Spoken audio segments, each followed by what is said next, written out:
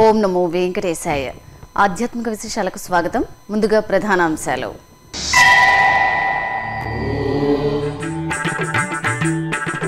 TTD అనుబంధ ఆలయాల్లో ఘనంగా తిరుచి సేవ. తిరువీధుల్లో కళ్యాణ వెంకటేశ్వరుడు కోదండరాముని విహారం.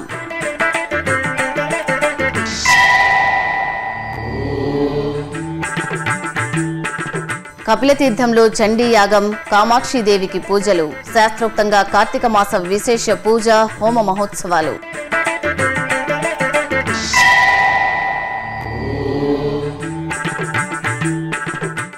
తిరుపతిలో తిరుమంగయాళ్వార్ తిరునక్షత్రోత్సవం. సంప్రదాయబద్ధంగా జియ్యంగార్ల దివ్య ప్రబంధ పారాయణం.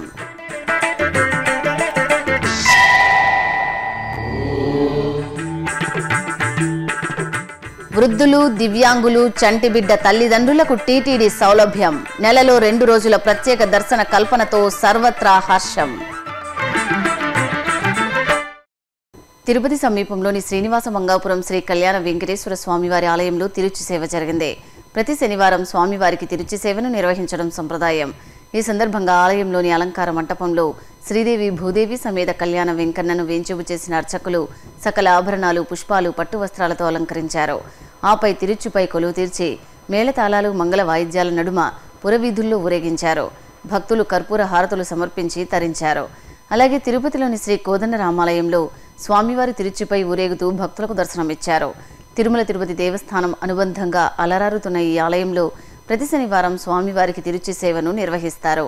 ఈ సందర్భంగా సీతాలక్ష్మణ సమేత శ్రీరామచంద్రమూర్తిని శోభాయమానంగా అలంకరించి తిరుచుపై ఆసీనులను చేశారు.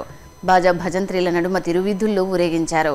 జానకీరాములను కనులారాగాంచి భక్తులు నీరాజనాలు సమర్పించారు. తిరుపతిలోని ప్రసిద్ధ కపిలతీర్థం శ్రీ కపిలేశ్వర స్వామివారి ఆలయంలో కార్తీక మాస విశేష పూజ, హోమ మహోత్సవాలు ఘనంగా జరుగుతున్నాయి. ఉత్సవాల్లో భాగంగా శనివారం శ్రీ కామాక్షి అమ్మవారికి చండీ యాగాన్ని శాస్త్రోక్తంగా నిర్వహించారు. ఆలయ ప్రాంగణంలో ఏర్పాటు చేసిన యాగశాలలో ప్రత్యేక వేదికపై సకల శోభితంగా అలంకార భూషితురాలైన శ్రీ కామాక్షి అమ్మవారిని కొలువు తీర్చారు. కలశ స్థాపన, కలశ పూజ, పుణ్యాహవాచనం, అగ్ని ప్రతిష్ఠ, చండీ హోమం, లఘు పూర్ణాహుతి, నివేదన, హారతి సమర్పించారు. అనంతరం శనివారం రాత్రి యాగశాలలో శ్రీ కామాక్షి అమ్మవారికి పూజ, జపం, హోమం, చండీ పారాయణం, శాస్త్ర నామార్చన, నివేదన, విశేష దీపారాధన, హారతి కార్యక్రమాలను అర్చకులు శాస్త్రోక్తంగా నిర్వహించారు. ఆధ్యాత్మిక రాజధాని తిరుపతిలో ప్రసిద్ధ క్షేత్రంగా విరాజిల్లుతున్న శ్రీ గోవిందరాజస్వామి వారి ఆలయం ఉత్సవ శోభతో కాంతులేనుతోంది. 12 మంది ఆళ్వార్లలో ఒకరైన తిరుమంగయ్య ఆళ్వారి తిరునక్షత్రోత్సవాలు గోవిందరాజస్వామి ఆలయంలో ఘనంగా జరుగుతున్నాయి. ఈ నేపథ్యంలో ఉత్సవాల్లో 4వ రోజైన శనివారం సాయంత్రం తిరుమంగయ్య ఆళ్వార్ సన్నిధిలో సీతారామ లక్ష్మణులను, తిరుమంగయ్య ఆళ్వార్ ఉత్సవమూర్తులను కొలువు తీర్చి శోభాయమానంగా అలంకరించారు. అనంతరం టీటీడీ పెదజీయర్ శ్రీ శటగోప రామానుజ పెదజీయర్ స్వామి, శ్రీ గోవింద రామానుజ చిన్నజీయర్ స్వామీజీ, ఆచార్య పురుషులు, ఏకాంగులు, శ్రీ వైష్ణవులు దివ్య ప్రబంధ పారాయణం చేశారు. తరువాత ఉత్సవమూర్తులకు ధూపదీప నివేదనలు అర్పించి స్వామివారి పుష్పమాలను తిరుమంగయ్య ఆళ్వార్కు సమర్పించారు. తూర్పుగోదావరి జిల్లా అంబాజీపేట మండలం గంగల్లకుర్రు అగ్రహారంలో కొలువైన శ్రీ ఉమా పార్వతీ సమేత శ్రీ వీరేశ్వర స్వామివారి ఆలయంలో రుద్రాభిషేకాలు ఘనంగా జరిగాయి. ముందుగా గణపతి పూజ, పుణ్యాహవాచనం, శుద్ధి, న్యాసార్చన నిర్వహించారు. ఆ తరువాత స్వామివారి మూలవర్లకు 11 రకాల ద్రవ్యాలతో నమ్మక చమక పారాయణాలతో రుద్రాభిషేకాలను జరిపారు. స్వామివారికి మహాన్యాసపూర్వక ఏకాదశ రుద్రాభిషేకాలను నిర్వహించారు. కృష్ణా జిల్లా జగ్గయ్యపేటలో కోటి లింగ హరిహర క్షేత్రంలో కార్తీక మాసం సందర్భంగా విశేష పూజలను నిర్వహించారు. ఈ ఆలయంలో ఉపాలయంగా కొలువైన శ్రీ శనేశ్వర స్వామి వారికి తైలాభిషేకాలను జరిపారు. శనేశ్వర స్వామికి ఎంతో ప్రీతికరమైన నువ్వుల నూనెతో అర్చక స్వాములు వేదోక్తంగా తైలాభిషేకం నిర్వహించారు. తరువాత స్వామివారిని వివిధ రకాల పుష్పాలతో అలంకరించి ధూపదీప నివేదనలు సమర్పించారు. గూడూరు రాజావీధిలో నెలవై ఉన్న శ్రీదేవి భూదేవి సమేత శ్రీ వెంకటేశ్వర స్వామివారి ఆలయంలో స్వామివారికి విశేష పూజలను నిర్వహించారు. అనంతరం స్వామి అమ్మవార్లను సర్వాంగ సుందరంగా అలంకరించి పల్లకీపై కొలువు తీర్చి ప్రాకారోత్సవం జరిపారు. ఆ తర్వాత స్వామివారికి శాస్త్ర దీపాలంకరణ సేవను నయన మనోహరంగా నిర్వహించి భక్తులకు దర్శన భాగ్యం కల్పించారు. తిరుమల శ్రీవారి దర్శనం విషయంలో వృద్ధులు, దివ్యాంగులు, చంటి పిల్లల తల్లిదండ్రులకు ప్రత్యేక వెసులుబాటు కల్పిస్తున్న తిరుమల తిరుపతి దేవస్థానం తాజాగా నెలలో 2 రోజుల పాటు వీరికి ప్రత్యేక దర్శనం కల్పిస్తున్న విషయం తెలిసిందే. ఇందులో భాగంగా నవంబర్ 20, 27 తేదీలలో వృద్ధులకు, నవంబర్ 21, 28 తేదీలలో చంటి పిల్లల తల్లిదండ్రులకు శ్రీవారి ప్రత్యేక ప్రవేశ దర్శనాన్ని కల్పిస్తోంది. ఆ వివరాలు ఏమిటో తెలుసుకుందాం. వయోభారంతో ఇబ్బంది పడేవారు, దివ్యాంగులకు తిరుమలేసుని దర్శన భాగ్యాన్ని కల్పించాలని తిరుమల తిరుపతి దేవస్థానంలో చేస్తున్న ప్రయత్నాలపై సర్వత్రా హర్షాతిరేకాలు వ్యక్తమవుతున్నాయి. ఇందులో భాగంగా ప్రతిరోజు ఉదయం 10 గంటలకు, మధ్యాహ్నం 3 గంటలకు వృద్ధులు, దివ్యాంగులకు ప్రత్యేకంగా శ్రీవారి దర్శన భాగ్యం కల్పిస్తున్న సంగతి తెలిసిందే. అయితే భక్తుల కోరిక మేరకు మరింత మందికి స్వామివారి దర్శనం కల్పించాలనే ఉద్దేశంతో నెలలో 2 రోజుల పాటు అదనంగా దర్శనం టోకెన్లు జారీ చేస్తున్నారు. వృద్ధులు, దివ్యాంగులు రద్దీ రోజుల్లో తిరుమలకు వచ్చి ఇబ్బంది పడకుండా టీటీడీ ఈ అవకాశాన్ని కల్పిస్తోంది. ఇందులో భాగంగా నవంబర్ 27, 29 తేదీల్లో వయోవృద్ధులు, దివ్యాంగులకు 4000 టోకెన్లను టీటీడీ జారీ చేయనుంది. ఉదయం 10 గంటల స్లాట్కు 1000, మధ్యాహ్నం 2 గంటలకు 2000 టోకెన్లు, 3 గంటల స్లాట్లో 1000 టోకెన్లు జారీ చేశారు.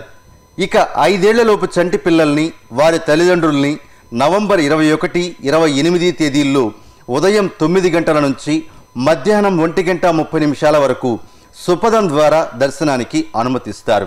సాధారణ రోజుల్లో 1 సంవత్సరంలోపు చంటి పిల్లల తల్లిదండ్రులకు మాత్రమే అవకాశం కల్పిస్తూ ఉండగా, ఇలా ప్రత్యేకంగా నెలలో 2 రోజుల పాటు 5 ఏళ్లలోపు చంటి పిల్లల తల్లిదండ్రుల్ని సుపథం ద్వారా శ్రీవారి దర్శనానికి అనుమతిస్తారు. భక్తులు ఈ అవకాశాన్ని వినియోగించుకోవాలని టీటీడీ కోరుతోంది. ఇప్పుడు ఒక చిన్న విరామం. శ్రీ శ్రీనివాస శంకర నేత్రాలయ ట్రస్ట్ సర్వేంద్రియానాం నయనం ప్రధానం అనే సూక్తికి అగ్ర ప్రాధాన్యమిస్తూ నేత్ర వ్యాధులతో బాధపడే వారికి దృష్టి దోష నివారణకై ఉచితంగా వైద్య సహకారం అందజేస్తోంది తిరుమల తిరుపతి దేవస్థానం ఆధ్వర్యంలోని శ్రీ శ్రీనివాస శంకర నేత్రాలయ ట్రస్ట్. వదాన్యులైన దాతలు ఈ ట్రస్టుకు తగినంత సహాయ సహకారాలను అందించి తిరుమలేసుని కరుణా కటాక్షాలకు పాత్రులు కావాల్సిందిగా టీటీడీ విజ్ఞప్తి చేస్తోంది. వివరాల కోసం సంప్రదించవలసిన ఫోన్ నంబర్లు 0877 226 4629, 0877 22 77 777, 0877 22 33 333 లేదా టీటీడీ వెబ్సైట్ ను చూడండి www.tirumala.org, www.ttdsevaonline.com. ఓం నమో వెంకటేశాయ.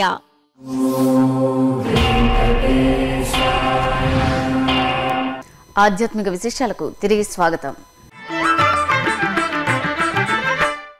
హైదరాబాద్ మహానగరంలోని వివిధ ఆలయాల్లో విశేష అర్చనలు ఘనంగా జరిగాయి. ఆల్వాల్లోని బాలాజీ వెంకటేశ్వర స్వామి, పాత ఆల్వాల్లోని వెంకటేశ్వరుడు, తిరుమలగిరిలోని శ్రీ ఆంజనేయ స్వామి ఆలయాలు ఆధ్యాత్మిక శోభతో కనువిందు చేశాయి. ఆ విశేషాలు మీకోసం. హైదరాబాద్ ఆల్వాల్లోని పురాతన శ్రీ బాలాజీ వెంకటేశ్వర స్వామి వారి ఆలయంలో అభిషేకోత్సవం జరిగింది. 4 శతాబ్దాల నాటి ఈ ఆలయంలో కార్తీక మాసోత్సవాలు కనుల పండుగగా జరుగుతున్నాయి. ఈ సందర్భంగా ప్రాతకాలమే స్వామివారికి అభిషేకం చేశారు. గజపూలమాలలు, తులసిమాలలు, స్వర్ణాభరణాలు, రజిత కవచం, కిరీటంతో స్వామివారిని విశేషంగా అలంకరించారు. సహస్రనామార్చనలు జరిపి హారతులిచ్చారు.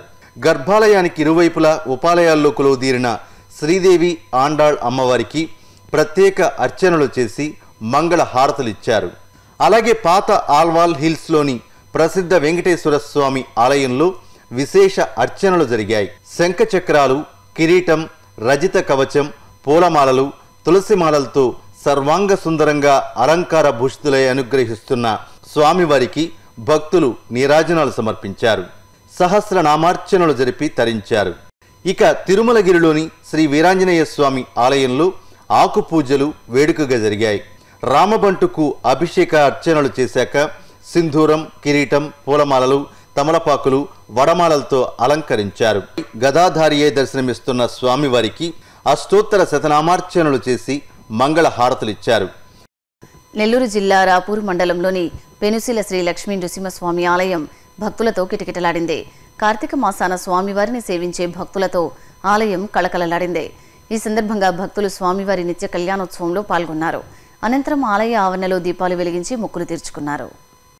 విశాఖలోని విమాననగర్లో ఉన్న శ్రీ వైకుంఠ వెంకటేశ్వర స్వామివారి ఆలయంలో స్వామివారు ప్రత్యేక అలంకారంలో విశేషంగా భక్తులను అనుగ్రహించారు. కార్తీక మాసాన్ని పురస్కరించుకుని అర్చకులు ప్రాతకాలమే స్వామివారికి అభిషేక ఆరాధనలు పూర్తి చేశారు. వెండి కవచ ధారణ చేసి పుష్పమాలలు ఆభరణాలతో సుందరంగా అలంకరించారు. అష్టోత్తరాలను పారాయణం చేస్తూ నివేదనలు హారతులు అర్పించారు. భక్తులు స్వామివారిని సేవించి పరవశులయ్యారు. అలాగే విశాఖ జిల్లా అనకాపల్లిలోని శ్రీ వెంకటేశ్వర ఆలయం భక్తులతో కళకళలాడింది. స్వామివారికి ప్రీతికరమైన శనివారాన భక్తులు ఉత్సవ ప్రియుని దర్శించడానికి విశేషంగా ఆలయానికి తరలివచ్చారు. పుష్పశోభితంగా అనుగ్రహిస్తున్న శ్రీనివాసుని కన్నులారా గాంచి పునీతులయ్యారు. ఆలయ ప్రదక్షిణలు చేశారు. అనంతరం ఆలయ ఆవరణలోని ధ్వజస్తంభం వద్ద దీపాలు వెలిగించి ఆశీస్సులు అందుకున్నారు. అనంతపురం జిల్లా ఆకుతోటపల్లి గ్రామంలో కొలువైన శ్రీ శివకామేశ్వరి ఆలయంలో కార్తీక మాసోత్సవాలు కన్నుల పండుగ జరుగుతున్నాయి. ఉత్సవాల్లో భాగంగా స్వామి అమ్మవార్లకు అభిషేకాలు నిర్వహించారు. పంచామృతాలు పరిమళ ద్రవ్యాలతో స్వామివారికి అభిషేకం చేశాక నాగాభరణ ధారణ జరిపారు. రజత స్వర్ణాభరణాలు పుష్పాలతో అలంకరించారు. భక్తులు స్వామివారిని దర్శించుకొని శివనామ స్మరణలతో పులకించారు. తూర్పుగోదావరి జిల్లా తునిలోని శ్రీ కళ్యాణ వెంకటేశ్వర స్వామివారి ఆలయం భక్తుల భజనలు కీర్తనలతో ప్రతిధ్వనించింది. కార్తీక మాసోత్సవాల్లో భాగంగా స్వామివారికి ప్రాతకాలమే అర్చకులు నిత్య పూజలు చేశారు. తరువాత షోడశోపచారాలను పూర్తి చేసి పుష్పశోభితంగా అలంకరించి భక్తులకు దర్శన భాగ్యం కల్పించారు. భక్తులు స్వామివారిని దర్శించుకుని ఆలయ ఆవరణలో ప్రణమిల్లి గోవిందనామ పారాయణం భజనలు చేశారు. తెలంగాణ రాష్ట్రం పెద్దపల్లి జిల్లా మంథనిలోని శ్రీ శక్తి హనుమాన్ దేవాలయంలో కార్తీక మాస పూజలు విశేషంగా జరిగాయి. రామవంటు శ్రీ ఆంజనేయ స్వామి వారికి అర్చకులు పంచామృతాలు విశేష పరిమళ ద్రవ్యాలతో చూడచక్కగా అభిషేకం చేశారు. తరువాత తమలపాకుల అర్చన జరిపి వర్ణమయ పుష్పాలతో అలంకరించి ధూపదీప నివేదనలు అర్పించారు. భక్తులు స్వామివారిని దర్శించి జై హనుమాన్ స్మరణలతో తన్మయులయ్యారు. విశాఖ ఆరిలోవలోని శ్రీ కాశీ విశ్వేశ్వర స్వామి ఆలయంలో విశేష పూజలు జరిగాయి. కార్తీక మాసోత్సవాల్లో భాగంగా పాలు, పెరుగు, తేనె, కొబ్బరి నీరు, పవిత్ర జలాలతో స్వామివారికి అభిషేకం చేశారు. లింగాష్టకాలను పారాయణం చేస్తూ బిల్వపత్రాలతో అర్చనలు జరిపి హారతులిచ్చారు. భక్తులు స్వామివారిని సేవించి తీర్థప్రసాదాలు స్వీకరించారు. ఇక విశాఖ గంభీరం వద్ద నెలవైన శ్రీ శరణ్య వెంకటేశ్వర స్వామివారి ఆలయం భక్తుల గోవిందనామ స్మరణలతో పులకించింది. ఆహ్లాదకర వాతావరణంలో విశాల ఆవరణలో శ్వేతవర్ణ శోభితంగా కొలువు తీరిన ఈ ఆలయంలో విశేష పూజలు వేడుకగా జరిగాయి. షోడశోపచారాలను పూర్తి చేశాక తులసి మాలలు, సుగంధ పూల మాలలతో చక్కగా అలంకరించి అష్టోత్తర శతనామార్చనలు చేశారు. ఇక కర్నూలు జిల్లా నంద్యాలలోని శ్రీ వెంకటేశ్వర స్వామి ఆలయం ఆధ్యాత్మిక పరిమళాలను వెదజల్లింది. ఉత్సవ ప్రియుడైన శ్రీ వెంకటేశ్వర స్వామివారు ప్రత్యేక అలంకారంలో వైభవోపేతంగా దర్శనమిచ్చారు. భక్తులు స్వామివారి దివ్య రూపాన్ని గాంచి తన్మయులయ్యారు. ఆలయ ఆవరణలో బారులు తీరి సహస్రనామార్చనల సహితంగా కుంకుమార్చనలు జరుపుకున్నారు. అనంతపురం జిల్లా మడకశిర మండలం హేమావతిలోని పురాతన శ్రీ సిద్ధలింగేశ్వర స్వామి ఆలయం ఉత్సవ శోభతో దర్శనమిచ్చింది. కార్తీక మాసాన్ని పురస్కరించుకుని స్వామివారికి విశేష అభిషేకాలు జరిగాయి. పాలు, పెరుగు, తేనె, ఫల పంచామృతాలతో అభిషేకించారు. స్వర్ణాభరణాలు, పరిమళభరిత పుష్పాలతో చక్కగా అలంకరించి విశేష పూజలు జరిపారు. భక్తులు ఈ పూజల్లో పాల్గొని శ్రీ సిద్ధలింగేశ్వర స్వామి కృపకు పాత్రులయ్యారు. పలమనేరులోని శ్రీ వేణుగోపాల స్వామి ఆలయం కార్తీక శోభతో ప్రకాశించింది. ఈ సందర్భంగా స్వామివారిని పరిమళభరిత పుష్పాలతో అలంకరించి ప్రత్యేక పూజలు జరిపారు.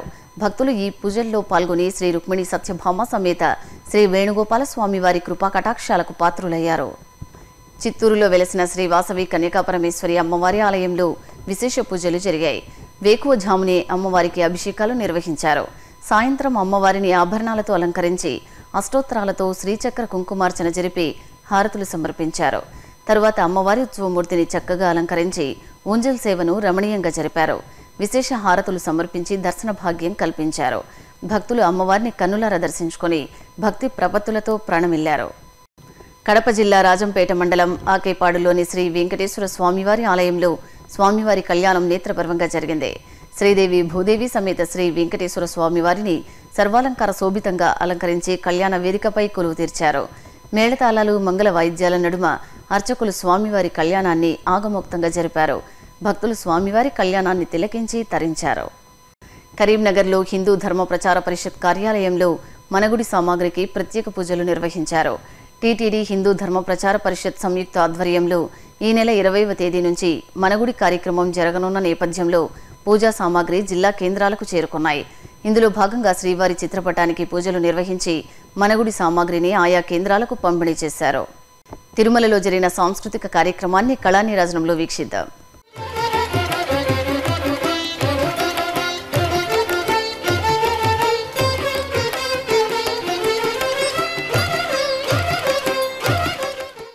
తిరుమల నాదనీరాజనం వేదికపై శనివారం సాయం సంధ్యా సమయాన వైలిన్ వాద్య కచేరీ శ్రావ్యంగా సాగింది. హైదరాబాద్కు చెందిన అశోక్ గుర్జాలై బృందం స్వామివారి పాదాల ముంగిట నీరాజనంగా వైలిన్ వాద్య కచేరీని సమర్పించింది.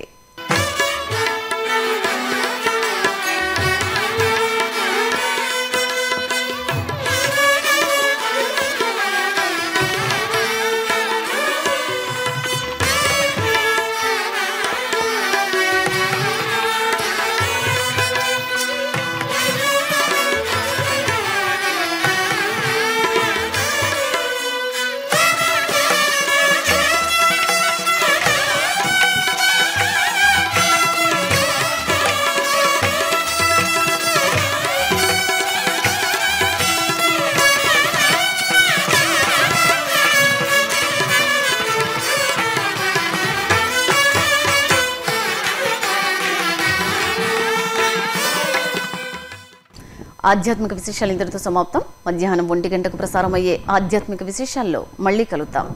ఓం నమో వెంకటేశాయ.